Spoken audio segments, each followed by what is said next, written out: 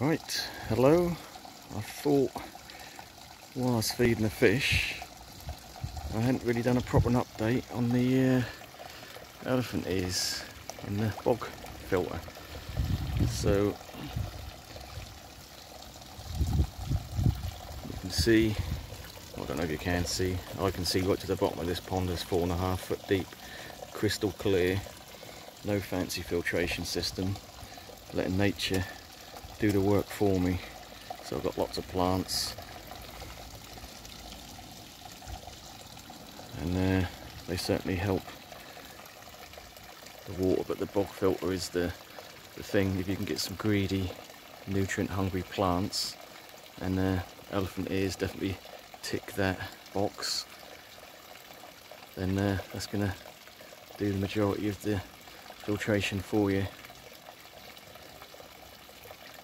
So I'm looking at, when I put these elephant ears in, if you like colocasias mainly, let's just come around here. It was what, end of July, come up to August, and they're all tiny little plants.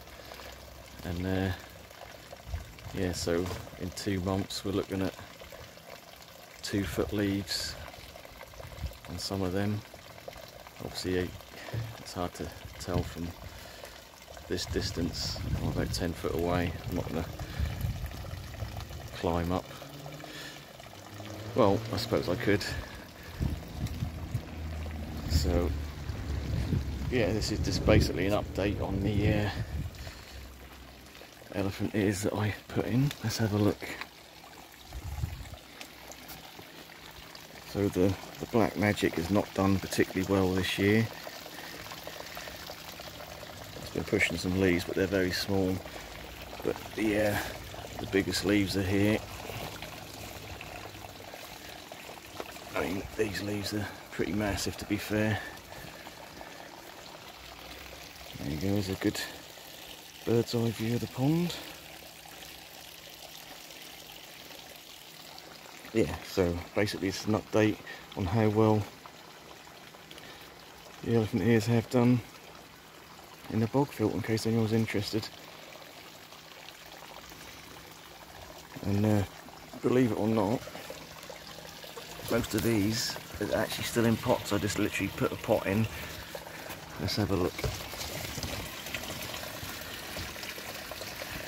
Some of these really big ones are still in. You see tiny little pots there, literally 4-inch pots, but obviously the roots come out the bottom and infiltrating the filter.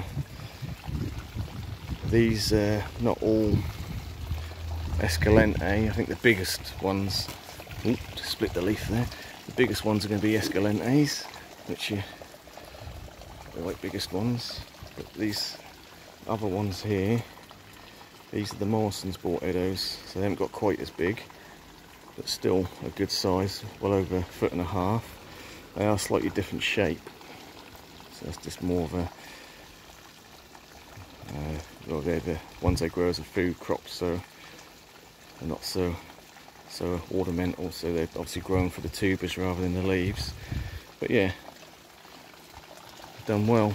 Absolutely filled out the bog filter. I'm sure if we'd have had a warmer, more sun in August, these black magic wouldn't have been far behind. But last year I had leaves on these probably about this size, but can't control the weather.